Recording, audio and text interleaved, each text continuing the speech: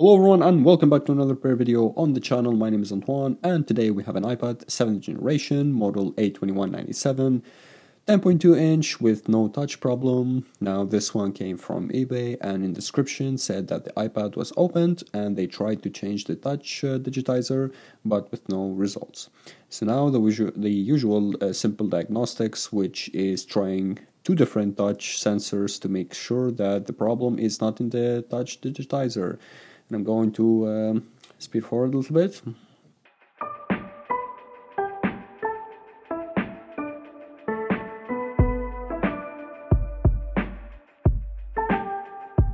Okay, the iPad booted up, and as you can see, the same results. So I guess that the problem could be in the motherboard. So let's jump and see how the board is or looks like under the microscope. Let's go. Here you can see the touch sensor connectors, which they are two connectors, each one function 50% of the sensor. And of course, very important to note that sometimes when you have a bad looking connector, you need to change it if you have a glitchy sensor or something like that. But in our case, the touch is not functional, so like at all. So the first thing to check is the connectors and measure them with our multimeter.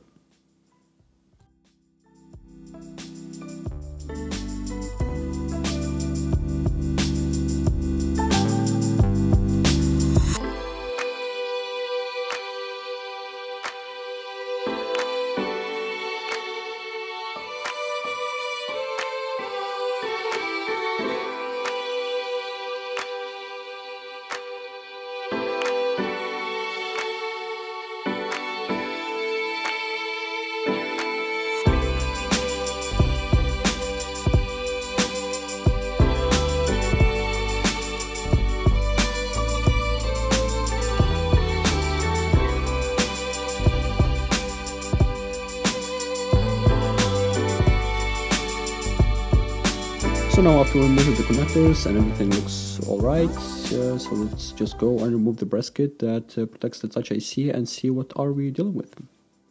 So this is our beloved touch IC, and make sure to check around the IC because those elements are connected to it. And just to make sure that we don't have any kind of short circuit. And of course check the FLs, they are very important. And if everything is okay, we're going to go and remove the IC and replace it with a new one. And also, just a small PS, I'm going to remove the IC while the board is still in the house. And of course, this is not recommended, but it's the first time I'm doing this and I'm curious about the temperature. But again, I'm going to cover everything around the IC so that we don't damage anything, and especially around the board and near the battery.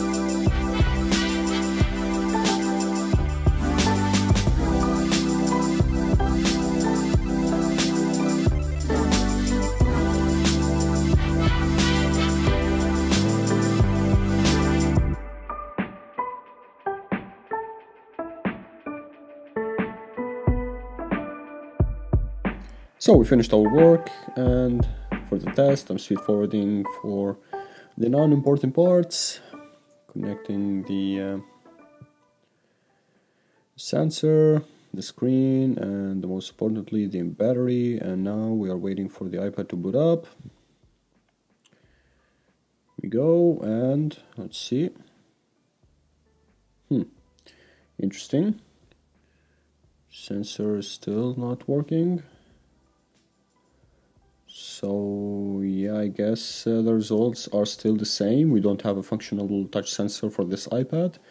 It's very strange. So I guess we will need to go even deeper in the solution for this problem. So let's just disconnect everything and again go back under the microscope.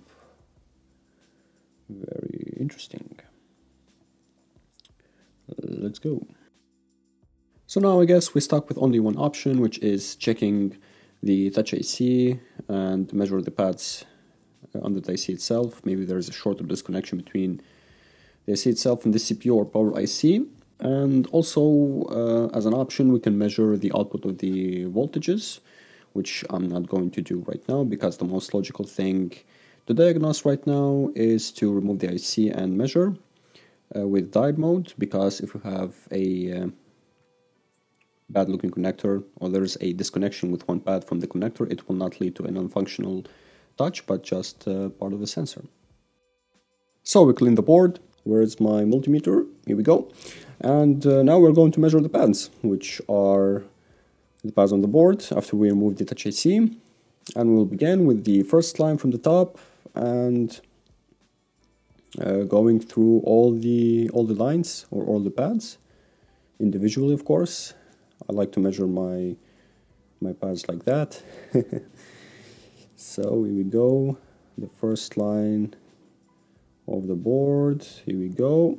And of course, if you don't have the resistor map for this board, you can always use a donor board, aka other working or non-working board, and check the resistance with diode mode. So that's what I'm going to do in this video. And this is the board that I removed the IC sensor from it, and also had a CPU reball, which is an iCloud one. So it doesn't matter, I guess everything is working okay. So I just noticed that we have an OL pad, or we don't have a resistant on this pad, which is the 8th pad. Now let's just go on the other board and check if we have a resistance with diode mode again. So 1, 2, 3, 4, 5, 6, 7, 8. Yep, here we go. The 8th pad, we have a resistance. This pad goes to this resistor, which is near the CPU. Let's just measure if we have a connection between the resistor and the pad itself. Just found the pad, yep. And as you can see, we have a connection, but we don't have a connection from the resistor itself, which I guess it goes to the CPU. But again, let's go and measure. We don't have any measurement comes from the resistor. And this is the other board, which, as you can see, we have resistance from the resistor itself. So I guess now we're going to jump to the ZXW and the schematics to check this line. So let's go now for the explanation. It will be a little long. So here is my ZXW and here is my schematics. And by the way, if you're wondering where can I find those schematics for free, you can check out my video about downloading all the schematics for iPhone and iPad. So this is the iPad 7 Wi-Fi version 10.2 inch 2019 iPad schematics. And now we're going to search for the U3000, which is the Touch IC. And as you can see, we have two separate diagram for the Touch IC itself. As you can see, system 1 of 2 and system 2 of 2. The first one is the inputs and outputs, and those are the power or the voltages, as you can see, PP 15 volt touch filter, etc, etc. And we are going to focus on the 8th pad on the board, which is 1, 2, 3, 4, 5, 6, 7, 8. It's called SPI to grape SCLK. SPI stands for the serial peripheral interface, and grape, I guess Apple like to call their lines some weird names, like Homer for the Turtle IC on the iPhone 7, and etc. And the SLK, it's an engine clock that goes to this little resistor over here and then goes to the CPU, which is output from the CPU itself. And I removed the resistor, and both sides are OL, or there is no resistance on both sides. So that means that we have a disconnection in the CPU itself, between the CPU and the line for the resistor. So now let's just go and search for the SPI underscore grape underscore SLK on the schematics. And here we go. As you can see, it is an output from the U0700, which is the CPU, goes from this to the resistor and then goes to the touch IC, and we have a disconnection. And if we don't have this signal or line is disconnected between the CPU and the touch, then we don't have one of the signals, which is obviously you need all the signals between both ICs, obviously. So the diagnostics, two important diagnostics. A, we have a disconnection in the line SPA underscore grape underscore SCLK, which is again a clock line. B, those iPads has a very bad soldering on the CPU. They just basically take the CPUs from iPhone 7 and 7 Plus for the 2018-2019 models iPads, and they call it budget iPads. And don't get me wrong, I don't have any problem with working with those iPads. It's just, besides that those models have very bad soldering on, I don't know, any clock line on, and every IC has a communication with the CPU, so anything stops working, it because due to a bad soldering from the manufacturer on the CPU. So I guess welcome our new audio codec disease. So obviously we are going to remove the CPU now, and if everything is looking okay, by looking okay I mean only gray pads, then we are going to reball the CPU and test our work. Of course, this video is not about how to remove CPU, so don't expect a lot of explanation about removing the CPU. It's just to fix the no-touch problem, and of course expect a separate video about CPU removing and reballing in the future.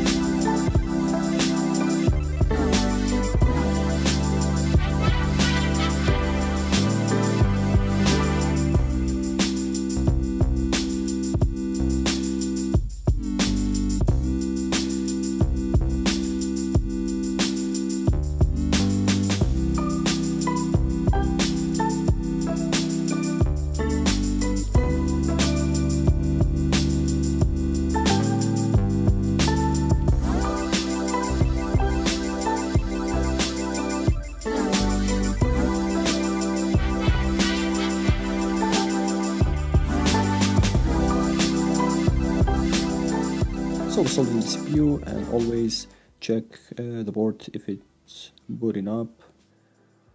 After the CPU soldering, I'm going to connect my DC power supply. Okay. And now I'm just going to connect the cable to the charging port and see the current on the DC power. See how many amps. If you get the 040 to 040, that means that it's booting from the NAND. As you can see, the iPad is booting up. We have the 040 and everything is okay. And now let's go and continue to solder the Touch IC.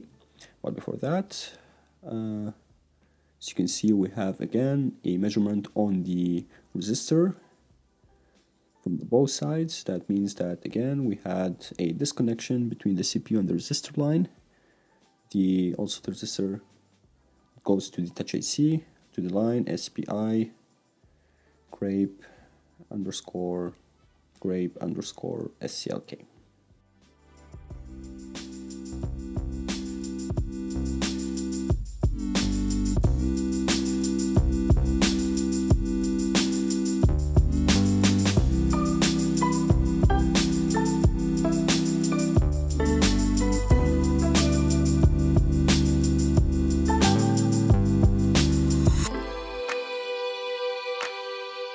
So now for the final test, I'm going to speed forward the connectivity process, which is connecting the sensor and the screen. I guess if everything is working okay, that means that we had a problem with the CPU, and as you can see, I already activated the iPad, and let's go and test everything, the sensor, the Bluetooth, and the Wi-Fi. I'm just testing them after the CPU reball. And I guess, yeah, that's it for this video. Thanks for watching. If the video was helpful, please make sure to leave a like and subscribe to the channel for additional content in the future. As always, stay safe and have a good day. I'll catch you guys in another repair video. Peace out.